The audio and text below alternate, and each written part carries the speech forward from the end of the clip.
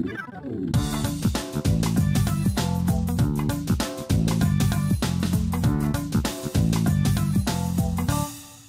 and welcome to Mr. Connally's Math. We've got lesson 6.1.1 today, part 1, problem 6.5 to 6.9. We're starting a new chapter, we're starting a new semester, and in doing so, we've got a new video. Look at this.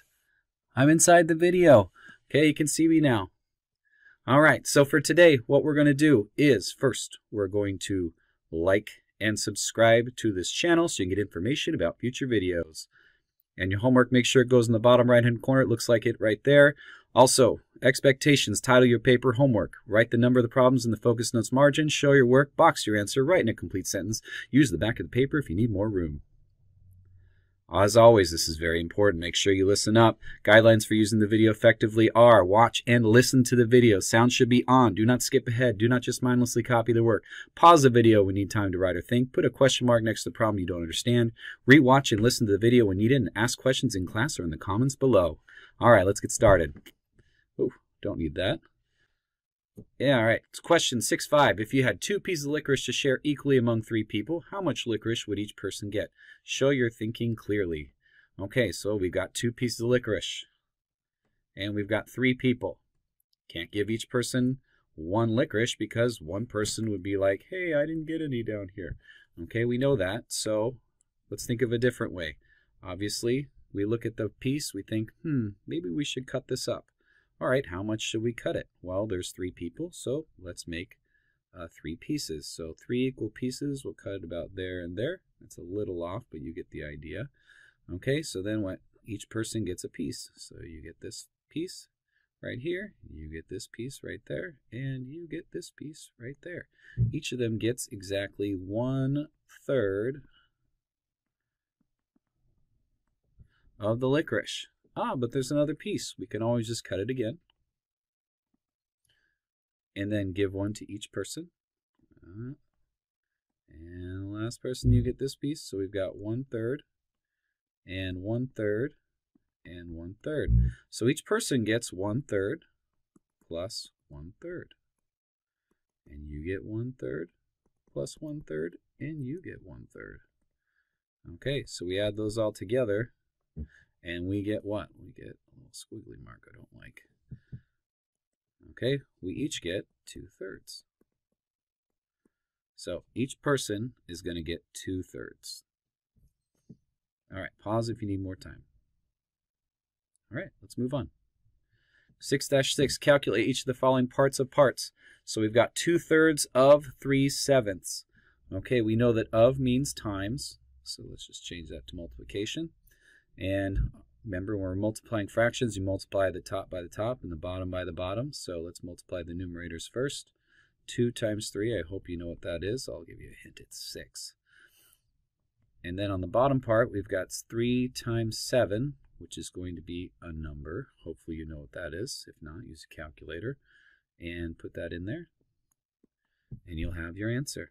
All right, next, B. We've got 1/6 of 11/12. Okay, same thing. Of means times, so we're going to do 1 times 11 on the top, so that would be a number. And then on the bottom, we've got 6 and 12, and multiply those together. So 6 times 12, if you don't know it off the top of your head, you can always just write off to the side. 12 times 6. Okay, 6 times 2 is 12. 6 times 1 is 6, plus 1 is 72. Go ahead and put that in the bottom over there, and you'll have your final answer. All right, pause if you need more time. Otherwise, let's move on. Okay, 6-7, simplify each numerical expression. We've got 5 minus 6 plus 1. Okay, so for this one, let's think about this for a second. We start at 5, so let's imagine that we're at the 0 here, and we're just taking a couple jumps. 1, 2, 3, 4, 5. Okay, and then doing that, so 1, 2, 3, 4. So you get the idea. We jump forward like Mr. Croaky. Okay, and now it says minus 6. So now we go backwards 6. So 1, 2, 3, 4, 5. But One more would be 6 backwards, and that would end us up at, well, if we go past 0 to the left, it's going to be -1. Okay, so 5 minus 6 is -1. The next thing it wants us to do is to add 1. Okay, so the absolute value of -1 plus 1 just means now we go forward 1 jump. So we go forward 1 jump, and we end back up at 0. Okay, so the answer will be the absolute value of 0.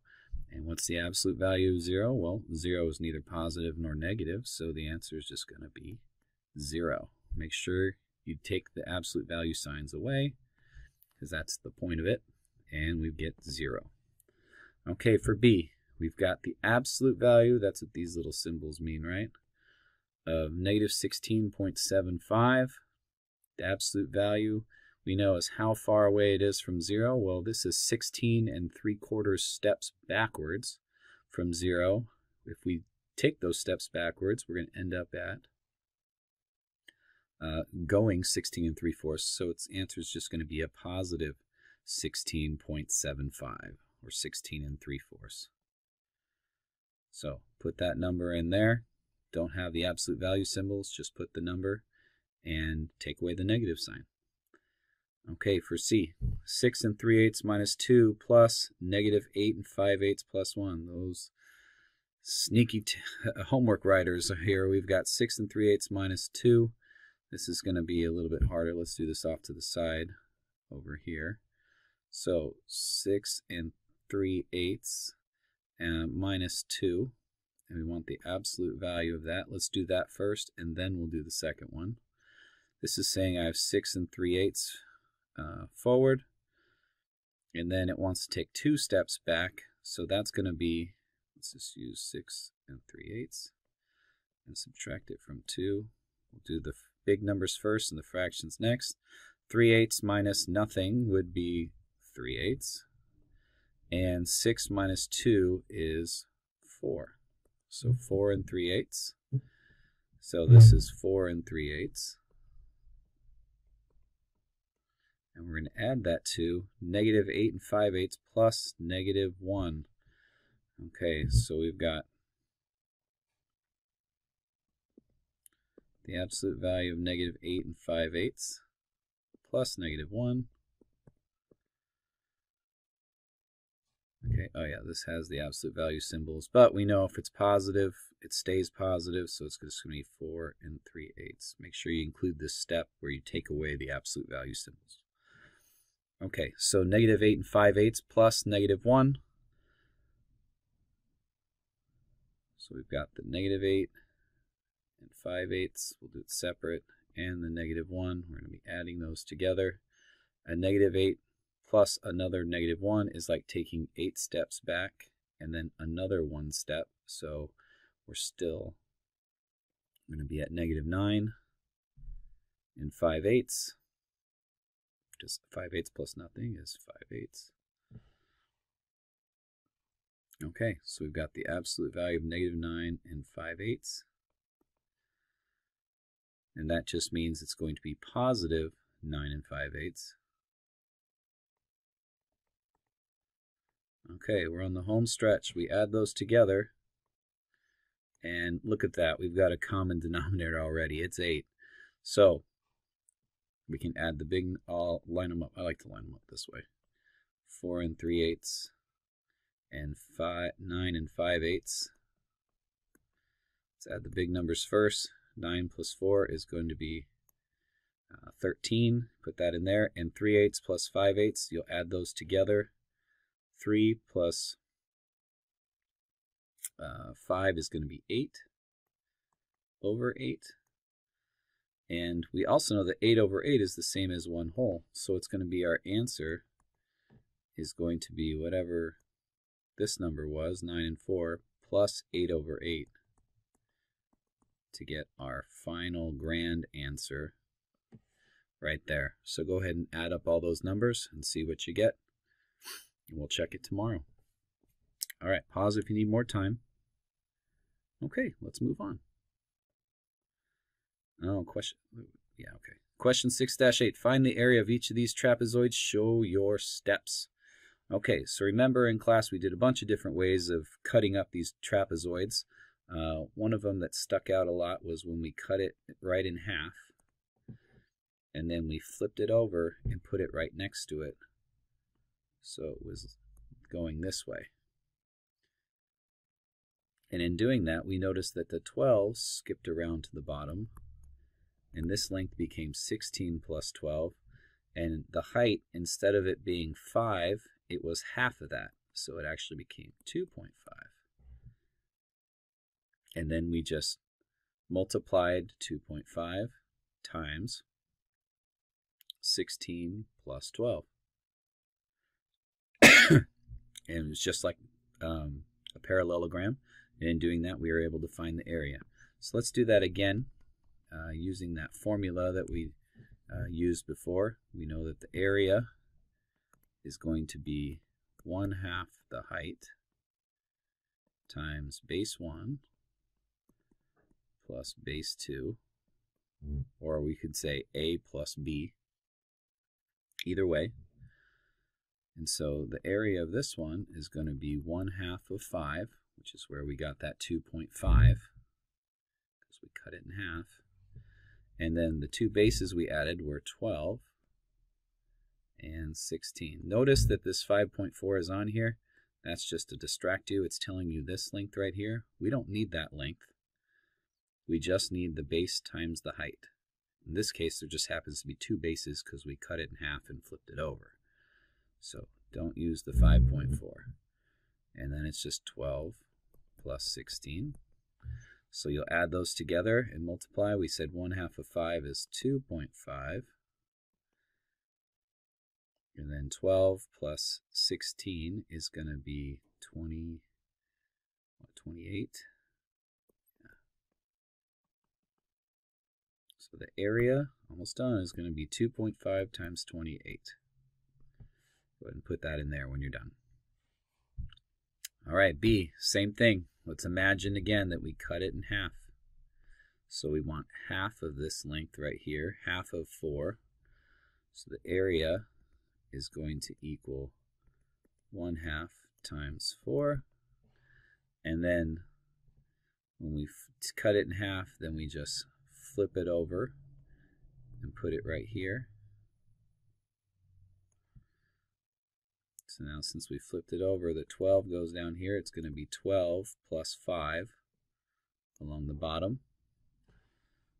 So we'll just multiply 12.5 times half of 4, which would be 2. So 12 plus 5 times 4 times 1/2. So half of 4 is 2. 12 plus 5 is a number. Multiply those together. And hopefully you're listening and not just fast forwarding through and doing it like you're supposed to. And you'll be able to learn and do this on your own. Okay, I'm here to help. All right, next. 6-9, consider the generic rectangle shown at right. Copy and complete the generic rectangle. Write as many products as you can see in the rectangle and find at least 4. For each one, show the factors being multiplied as well as the product. Okay, so remember, the products are answers to multiplication problems, and factors are the numbers that you multiply to get an answer. Okay, so this one we've got a product. We've got 800. How do we get 800? We're going to take 20 and multiply it by another factor to get 800. So to do that, let's work backwards. We've got 800, and let's divide it by 20. So 20 goes into 80, 0 times, and then 80 4 times. So 4 times 0 is 0. 4 times 2 is 8. Subtract that, we get 0. Bring down the 0 again. Up. 20 doesn't go into 0, so it's 0 times. The answer would be 40. So we put 40 over here. So there's our first product, 800, and the two factors, 40 and 20. So it says write as many products as you can, find at least 4 for each one, show the factors. So we'll start with the factors. We'll say 40 times 20 goes here, and that's going to give us 800. plus, let's find another set of factors. Up over here we've got, 18. So 6 goes into 18 how many times? We know that's 3. So this is going to be 6 times 3, which gives us 18. So 6 times 3